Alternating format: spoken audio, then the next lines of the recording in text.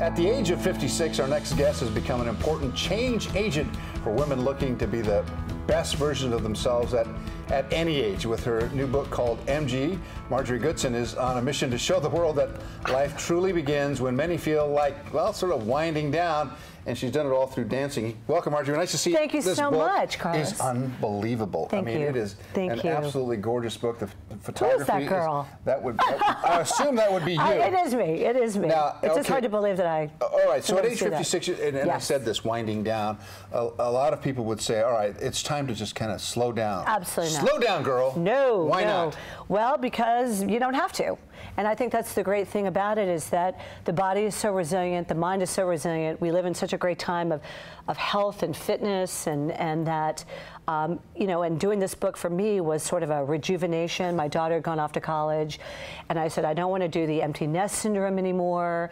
And so, well, what can I do? And we were just talking about your wife, who's a ballerina, with the knee issues. Well, I've had 2 knee surgeries, and I thought, well, you know, the performance part of it is very difficult for ballet, but what else can I do? And so I created this book as a way to sort of get myself out there, but I thought still photography is a good cheat.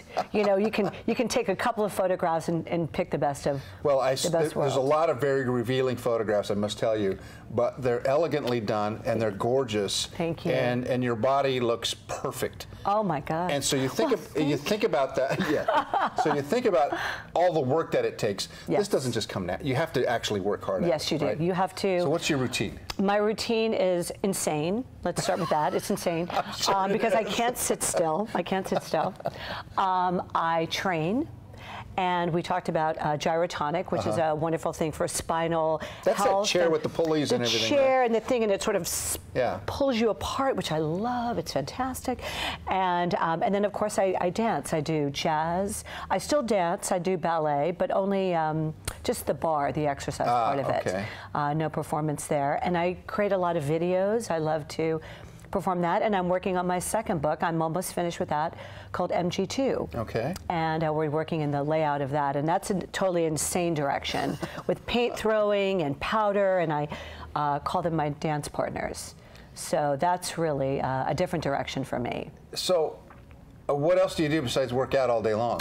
Well, I know it sounds because it sounds like you spend like 6 hours a day. Well, it's and not who has really that kind of time? I know, right? Exactly. Well, it sounds like I'm working out, but really, it's in combination with the creating of the books, and creating my again, my videos, and all of that just goes back to sort of a more physical, artistic approach. Interesting. Yeah. Now, you come from an artistic family.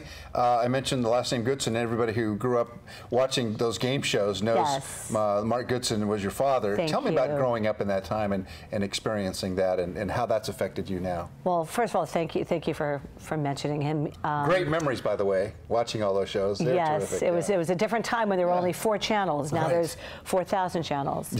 But you know, for me, my father was larger than life. You know, and not just because of his success as a producer, but just because of who he was, his style, his grace, his humility. I mean, he had a tremendous work ethic, which I like to think that now I've sort of inherited. I think when I was younger, I was, you know, sort of my head in the clouds kind of thing. But you know, having that, and he was just always a tremendous force and very, very generous with his friends, and he was just a tremendous human, you know, very funny, had great stories, great taste. I mean, he was incredible, but he was always just Dad. That's why you turned out the way you did, because of all of that. I mean, I see the grace, I see the great sense of humor. Oh, thank you so much. And I had the privilege of meeting him as well, and as I mentioned to you that we had had a meeting before. But so now you're propelling yourself at age 56 and saying, all right, what am I going to do next? I can just see the wheels turning in your head. Like, what can you do to further this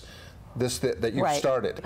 Well, you know, it's so interesting to me, because when I first started doing this, it was so difficult to sort of jump back into my artistic vision. I never thought of myself as an artist that can have an impact with others. So to create this book and then to hear people say, God, this is so inspiring, and you're 56, like it's not a curse anymore, you know, and this sort of notion that it's over at 50 is really outdated. It's just crap. It's like, just take it and throw it out. You know, I always say to the women that I've met and the younger generation, who I think is very more impressionable because they look at you like, wait, it doesn't have to be over? We're not going to die at 50? You know, the train doesn't start to go downhill, and it's like, no, it's whatever you want to make it. But think about this. I mean, our grandmothers at 56 look like grandmas. Oh. I'm sorry, but no, yes, you know, totally. I don't want to say that, but that's true. Right. And, you know, my grandmother didn't look like you. Neither did your grandmother look like you. Of course. And so we're more youthful at our age now than they ever were. And I think there's kind of the mindset today. Because we're eating better, we're taking better care of ourselves. Right. And I think that is the thing. I think the body is so resilient.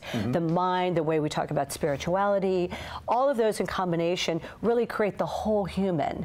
And so, you know, that's sort of a byproduct is the book that I'm creating that sort of says, hey, ladies, hey, men, you know, whatever you want to do, there's no stop.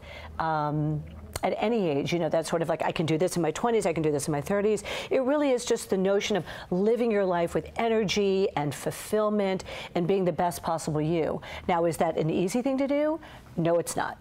That's the difference. It's nothing like worthwhile getting is. off. Nothing worthwhile is, exactly. And so it's like getting off the chair, feeling, even if you're scared to do it. And that's what I'm a big proponent about. Is I always let my fear block me when I was growing up. My self-doubt. I was sort of riddled with it, and so I had to overcome a lot of that. And I always encourage women and the younger generation, particularly now with, you know, Instagram and all of that, it's very intimidating. All that image thing, yeah. All that image thing, and it's like, just get out there, feel good about you, be comfortable in your own skin. Don't shoot for perfection, but just jump to the other side, because for me, that's where the magic happens. You're so inspirational. Thank you. Oh my God, thank you. It's been wonderful. MJ1, MJ2 on its way. Thank you. Thanks so much for being here. I wish you continued success. You look fabulous. Thank you. You're an inspiration. I'll take it. All right. Did I say MJ?